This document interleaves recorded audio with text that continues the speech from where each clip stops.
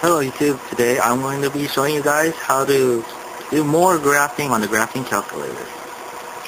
Now what we're going to be doing today is graphing scatter plots.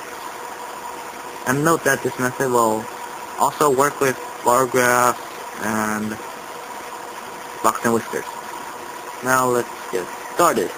Note that this will put your calculator into a statistic graphing mode, so be sure to turn it off if you're not taking statistics. Remember earlier in one of my tutorials that I said if plot 1, 2, 3 or anything on the top is highlighted and then you try to graph certain graphs, it will not graph?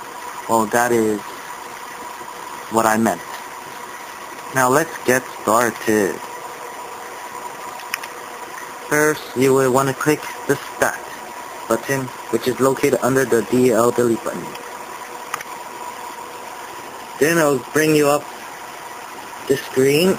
You go under Edit, and then option 1, Edit again. Click Enter, and then it'll show you columns of blanks and rows of dashed lines. Now what these dashed lines represent is the coordinates, your numbers, your data, which you'll be inputting right now. For this tutorial, I'm going to be using L1 as my X values and L2 as my Y values. So I'll enter some random numbers. You can either enter it all in at the X value and then the Y, or X, Y, X, Y, X, Y, going down. But I recommend all of the X and all of the Y. It's more convenient. So I'm going to use... But in order to input the values, you have to click Enter. And then a flashy box would appear right down there. Now you can enter the values for the first block right there. I'm going to enter 1.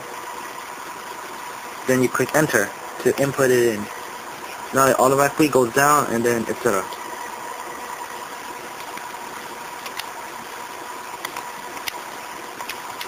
Six, 7, 8, 9. So what I used is 1, 2, 5, 6, 7, 8, 9. Now go to L2 by clicking the right arrow button, and it'll go on top. Same method, click Enter, and then flashy box, input your data. I'll put 2, Enter, then it goes down 3, 4, 5, 6, 7, 8, and then blank. Now I'm going to be... Now you click... Sorry about that, my memory card ran out of room. Now, as I was saying, after you enter all of them, click second Y. Second, and then Y equal button. And then there's plot 1, 2, 3, 4. Oh, you want to turn plot 1 on by clicking Enter.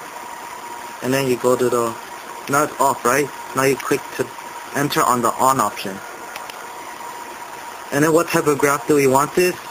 It's scatter plot, line graph, bar graph, an line graph of some sort right down there, box and whiskers, and some kind of box and whiskers. So what we want is scatter plot for now.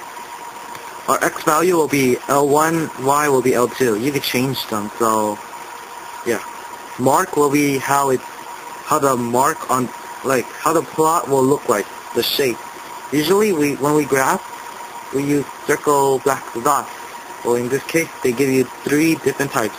A dot, which is 1 pixel only, pretty small, a plus sign like, and the square. I like the square because it just looks cooler and better. Now after you made the settings that you want it to be, click Enter. Oops, on the one you want. And now quick graph. As you can see, it's in standard, in standard view it's like this, right? But there's an option where you could make it automatically adjust it to the perfect view to show all the points. By doing that, you click the zoom button, which is right here. Go down to zoom stat, which is option 9 in the zoom button menu under the zoom tab. Click enter on it, and then voila, it'll show them all. Note that the trace function will work on it, but then it'll just jump from point to point. Now, if you want to clear your list of data right here, be sure to go to L1 on the top, click clear. And then, click clear on the top of L1 highlighted, and then you click enter. And then the whole list disappears. And then for some reason, don't click delete on it because it might delete the whole L1 column. So, leaving L2 and L3 left, so yeah. Do the same with L2. Clear, enter. And then it'll clear them all.